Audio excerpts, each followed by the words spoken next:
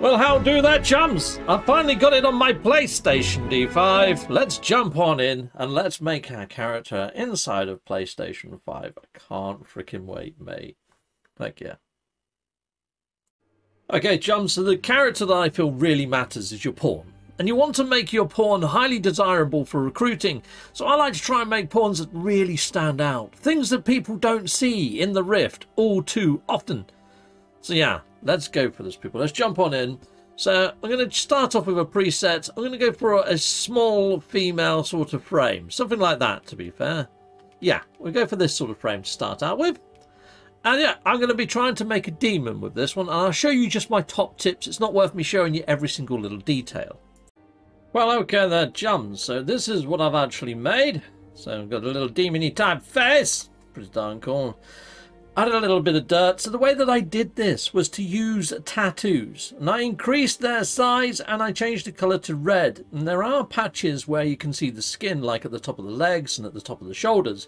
And then I've added on a white dirt print to sort of cover this sort of body, if you like, to sort of mottle the two tones together. But yeah, I think she looks quite demonish. I mean, she has got a bit of a white patch on the side of her face right here. So if I did want to change that up, if I go back to the actual tattoos and I go to the body tattoo, okay, body tattoos. Now, if I move the vertical position on this, you can see there, I can move that light white patch up a little to where it's not really visible. And we get a little bit of a patch there instead, which looks a little bit better. So it's a case of just tinkering around until you get the actual tattoo coverage where you want it to be and how you want it to best look. And I quite like the overall look of that now. So that's kind of where I am with this. So I'm going to finalize this now. Chickaboom. Coolio. We need to set all the inclinations and stuff like that. So here we go. Let's go to vocation. Now, I kind of like the vocation that shows off the most skin, which isn't the fighter. The archer's quite cool. I mean, she does look quite cool as an archer. Mage looks very covered, let's face it.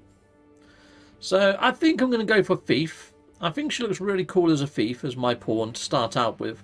Hopefully we get more vocations for our pawns, but yeah, I think she looks best as a thief right now, people. But you know, there are other armor sets available as we play through. So I tend to choose this vocation that I least like to start out with, just to level up when it's inside a game. So we're going to go with that.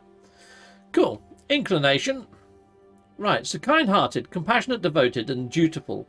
The most obedient sort of pawn. Favours a balanced approach with emphasis on support. Quick to aid allies in need. I quite like that. Calm, rational, shrewd and strategic or whatever. A pawn categorised by caution, favours defence and evasion, employing clever tactics to survive at all costs. That one fits a thief better, doesn't it? Simple, curious, earnest and adventurous, a pawn with the heart of the sleeve, enjoys exploring, gathering items and is always up for a challenge. A handy one. Candid, flippant and impulsive, a pawn abound to percepts, again, enjoys the thrill of combat, tackling fierce foes head on. Don't really like that. If you come across a troll, which is kind of like attracted to females, and the females go running at it, they usually get battered. So I'm just going to use simple for that one, I think. Okay, let's have a listen to the voices then. So the people here are evacuated and safe for the moment. Quite deep. The people here are evacuated and safe for the moment. That's not too bad. The people here are evacuated and safe for the moment. That one's about mid-range, it's not too annoying. The people here are evacuated and safe for the moment. A little bit too shrill. The people here are evacuated. Far too shrill. I'm going to go for number 3. There we go. So there we go. Finalise. Okay, so I've got to give her a name. So I'm going to be calling her Phoenix. So there we go. Let's put that in then. Phoenix is a bird that rises from the ashes in flames. If you know Harry Potter and all that sort of stuff, you'd know Phoenix.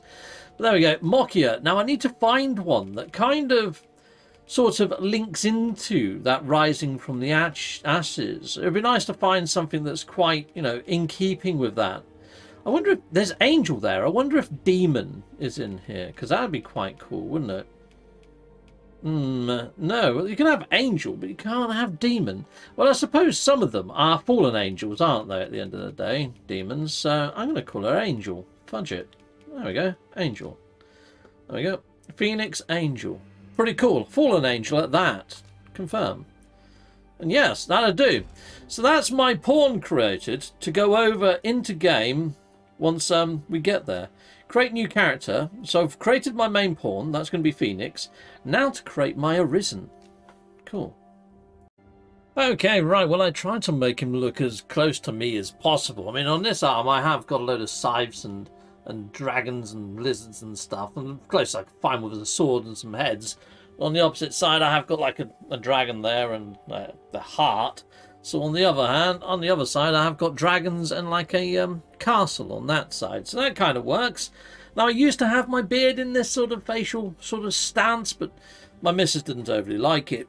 And my haircut, I'll show you my hair quickly, is kind of similar. So, yeah, it kind of works. Kind of looks a little bit like me, I suppose. Probably like me minus 10 years, you know. Anyways, that's about as best as I could get it for myself there. And my vocation, I think, to sort of complement the thief, I think I might go a bit of a ranged to start out with. Go as an archer, because the thief is up close and personal. So I'm going to go for archer. Okay, coolio. Voice. Let's have a little listen. You can... That sounds like a lady's laugh. Oh, these are all ladies' ones. Here we go. Seriously? Well, that's a bit growlier. Can you actually do phrases? Well, say actual voices things, you know? Ha ha ha ha! It's hard to say. They're not actually saying words.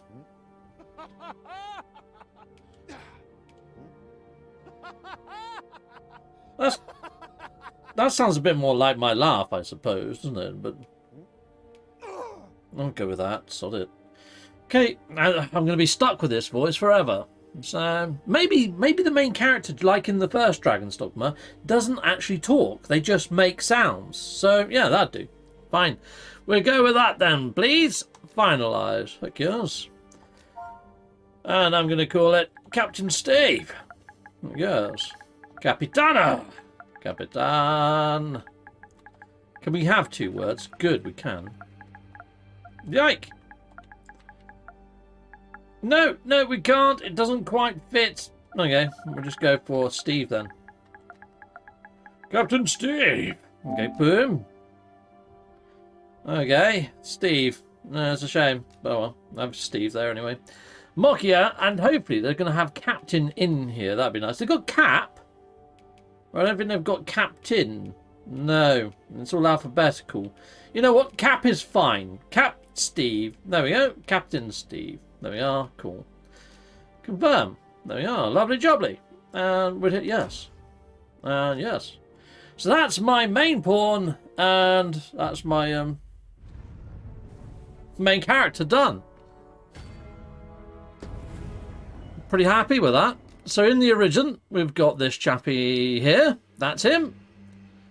Look at that. Lovely jubbly. I've even put my back tattoo. Yeah, I've got a big face on my back. Looks like something out of Hellraiser. It's pretty darn snazzy. And yeah, we've got that. Coolio. So that's him. And then we go for this one over here. So this is my pawn. Whoops. Didn't mean to press the button there. There she is. My little demon girl, Phoenix. So coolio. Hopefully on day one you'll be able to pick up her inside of the Rift if you've added me as a friend on the old PlayStation PSN. And yeah, I will be playing on PlayStation. I honestly can't wait until the 22nd of March now. Very excited people inside the viewerverse. So there we go. That's pretty much what I'm going to roll with. And yeah, that's pretty much everything, people. So I want to say thank you very much for watching. This is the second video I've done of this. I hadn't created my Arisen, and now I've created my main pawn. So yeah, there we go. Looking forward to this on March the 22nd. Hit me up on this channel on that day, and I'm going to be smashing out content for this game like no tomorrow. It's probably going to take pole position on my channel for a little while, Dragon's Dogma 2, because I loved the first one. I've done a whole playlist of the first one. If you want to watch that, I'll put a link over here. Go and watch the whole playlist of my Dragon's Dogma playthrough, or if not the whole thing, inside of that playlist you will find a review of Dragon's Dogma. Dragon's Dogma right now is cheap as chips. Go pick it up on the actual store, on any platform pretty much, it's out there. Until next time people, salutamondo, goodbye and goodbye again.